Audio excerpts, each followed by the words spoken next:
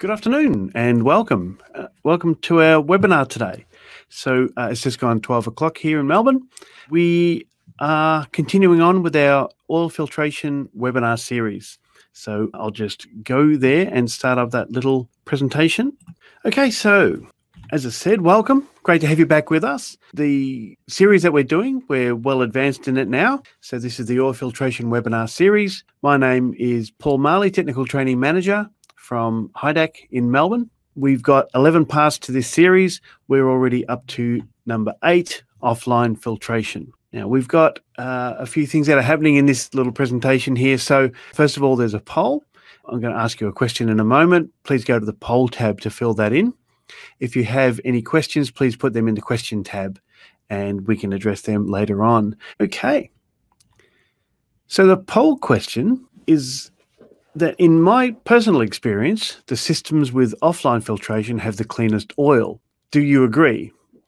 As in, have the cleaner systems that you've found, if you service and maintain hydraulic systems, have the cleaner systems you've found been the systems with offline filtration? I'm wondering if it's just me, and I don't think it's an accident. So please go to the poll tab to fill that one in. Okay, so as I said, we're up to offline filtration. So let me just define what that is. Offline filtration is sometimes known as kidney loop filtration. It is an open loop filtration subsystem which supports the main system. It will have a dedicated pump to provide the flow required. So on the schematic system like this. So we've got the main system over here, and the offline filtration is its own little loop, which we include filtration in.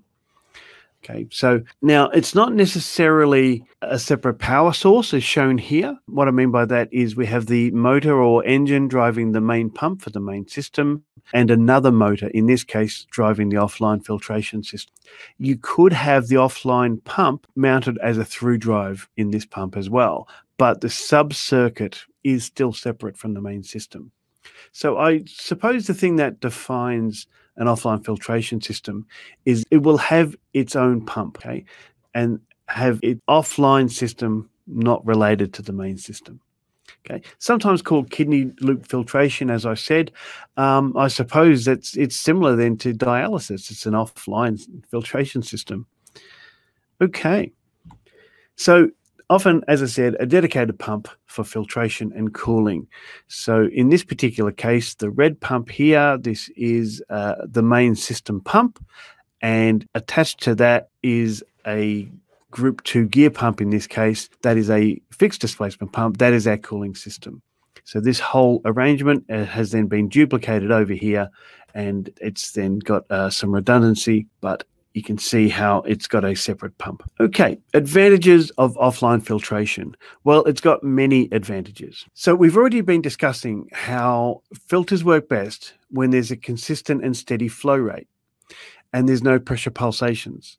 So ultimately what it means is you then have the filter given its best chance of catching and holding the contaminants that you find. Okay, so that's exactly what you're going to see in an offline system.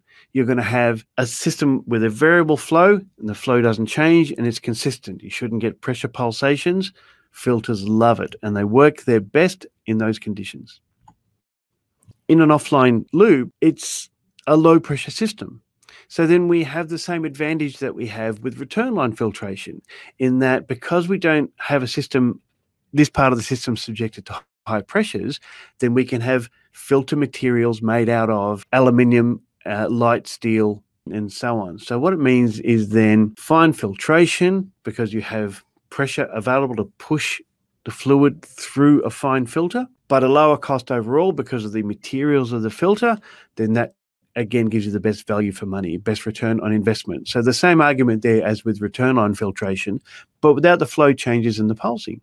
So you can have almost any type of filter working as the active filter in an offline system. I've got an example here. This is a housing for what we call a dimicron element, and you can see then the range of micron ratings that this is available in. So 30 micron, quite coarse, down to 2 micron, all absolute. Okay. So these systems can just be just the filter itself, just the housing as a standalone thing, or these can come with a dedicated pump and motor and even contamination sensors on there as well. So there's a lot of possibilities with these. But I thought I'd highlight these because these are quite a special little filter compared to some of the other filters. These have an extremely high contamination retention. So, for example, the large one, an OLF 60, can hold 2 kilograms of contaminants, of an ISO test dust, that is. So 2 kilograms, quite a lot of contamination retention. So these are particularly good at being put into a system, and you just run the system until it's time to change the filters. But because they're nice and large and because they have high contamination retention, it's almost maintenance free. Another advantage of offline filtration is it's often simple to apply to your system. All you need is a suction port and a return port to put the oil back into the tank. A couple of hoses, because things like these little OLF systems here, these already come prepared for an offline system. So this is an electric motor and a pump and a filter in housing and an indicator. All you have to do is bolt that to something, wire it up, hose it up, and you go. So very easy to apply as a solution. And you'll get very good cleanliness results from that as well. Another advantage of offline filtration is it can be something that isn't permanently mounted to your machine. An example of that is you could have a filter trolley or filter cart. With the appropriate connections, you can take it from machine to machine and use that to address the cleanliness and improve the cleanliness of a particular machine as needed. So this is a offline filtration system that you can use on multiple machines. So the possibilities are almost limitless. Another advantage of offline filtration is you can often do water removal as well by the use of filter elements. So aqua micron elements from HYDAC, the separation of water from hydraulic fluids with the aid of a super absorber embedded in the filter material. Now, while I'm here addressing this in the filtration webinar series, yes, we have aqua micron elements that will remove water, but please understand you can't just swap out a standard element in a dynamic pulsing system with these, because these need a low flow rate. So offline filtration is a really nice place to put this, but you can't put these sorts of elements in your standard pressure line of a dynamic system or return line. If you have water problems, you have to address them some other way, but you can have permanent water removal in an offline system. Another advantage of offline filtration systems is that they can cool. So an offline loop is also the best option for system cooling solutions. If you are taking oil from a tank, it makes sense to pass it through a filter, then pass it through a cooler and back to tank, because in the same way that this improves the way the filters work, it also improves the way the coolers work, because it doesn't have pulsing, it doesn't have pressure shocks and pressure spikes, and that will then protect the cooler as well. So I've said in previous webinars that we've done is that very often people will go through a cooler and then go through a return line filter back to tank. Okay. We believe it's best to go through a filter first when the oil is hot, because you improve the pressure differential across the filter with low viscosity fluid, and then you cool the fluid as you put it back into the tank. So all this happens in a single loop. And there's some coolers, for example, that HYDAC have that incorporate an electric motor and then a pump and then the fan for the cooler, all in a single unit. So, and they can also have a filter in the cooling core. So then all you have to do is literally, like the other systems I talked about, few hoses, electrical wires, on off switch, offline cooling solution is done. Another advantage of offline filtration systems is that they are really very good for facilitating maintenance. When an offline system has a dedicated power source, then with appropriate isolations, filter element replacement can be performed without shutting down the main system. Okay, so this is very important in production machinery. Examples of that might be the mining or paper and pulp industry, where the machines run all the time. So being able to change the filters just by turning off the offline system is a great advantage. Another advantage of offline cooling systems is that it's a really good place then for applying condition monitoring devices. An offline system is the perfect way to gain an insight into the fluid's condition. Now, again, these systems need a steady flow, consistent flow without pulses and so on, so that these can get an accurate sample of the fluid. But you can use the offline system to draw from that, your main system. And then you can get water sensors, contamination sensors, and then display all that, send it to the cloud, view all that on remote devices. All of that is very easy to achieve. So I thought I'd show you just a circuit here. This is from an offline filtration solution. So this pump here, this is not the main pump for the system. This is already offline, but we have a main pump for the filtration. So we have the inlet, we pass through the system, through the filter and out.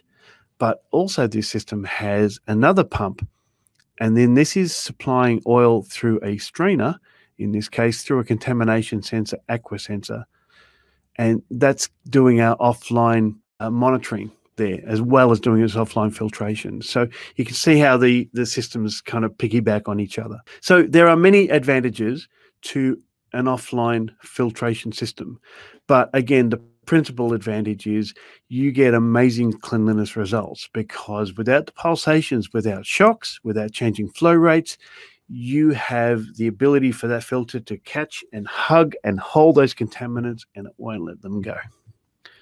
Gives your system a bit of love. Okay, are there any disadvantages to an offline system? Yes, there can be some things that you can see as a disadvantage, but we can cover this in one slide. A pressure filter may still be necessary to protect sensitive components, okay, such as a last chance filter or something like that.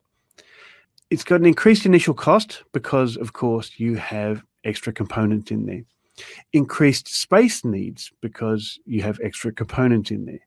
And if you do have an extra power source to drive your offline cooling pump, of course, you have increased energy needs. And I would suggest that the extra cost, the extra space that's required would always outweigh any disadvantages in the system. If you are doing a system that you require very good cleanliness, I would always encourage you to use offline filtration, but support it with other modes of filtration as well.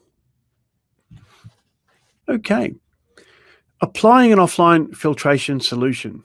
So how is it done? Well, ultimately you can say, all right, well, I'm going to have a tank. I'm going to turn over that oil so many times an hour or so many times a day, and you just do a calculation to work out what flow rate you need. But as a rule of thumb, so you might be asking me, well, what flow rate should I have? Every system's different. And bottom line is you can actually choose whatever flow rate that suits you. So decide the rate at which you want to turn over your oil volume. Now, of course, the more that you turn over your oil volume, the larger the filter you're going to need, and the more often you're going to have to replace the element. But ultimately then, if you turn over the oil constantly and rapidly, then you'll have a cleaner system. But if you take the time to flush the system properly when you're putting fluid in it, all you have to do is just, it's easier to maintain a clean system as clean. So the flow rate doesn't have to be a high flow rate. So how do we apply it though? Well, more often than not, the offline flow rate is determined by the cooling requirement. So most hydraulic systems are going to need some sort of cooling. So you're going to be pushing oil through a cooler. We try and do that in an offline system anyway because it's better for the cooler. So it's really the cooling selection that determines the flow rate that will go through a filter. So basically we choose a filter to suit the flow rate of the cooling system, and that's how we apply it. So you might want to consider that, or of course talk to us if you'd like a system built that works with perfect cleanliness. So that brings us to the end of offline cooling and offline filtration. So finally, we've got some other webinars coming up, of course, in this filtration series. There's 3 more to go. The next one is the last one where we're looking at the products and the options available. And the subject next time is filter breathers. But there's 3 more to go. Okay. So we've just got one last thing to do for today, and that's to have a look at the polls. The question was, do you agree with me when I say that I find the cleanest systems to be those with offline filtration? So resoundingly, 92% agree with me. So I would suggest, from a crowdsourcing perspective, have a look at what the experiences are. The experiences are that if you have offline as part of your design solution, offline filtration gives you the best results. And the best filtration results on your system lead to the best value, best return on investment for your system. So consider offline. If you can do it, it's great filtration. Okay, thank you very much for joining us today. So we've got 3 of these left. It's been an absolute pleasure. Please, everybody, remain safe. Keep your social distancing and washing your hands and all of that. And we will see you in the next webinar. And stay happy and healthy, everybody. Thank you for joining us today.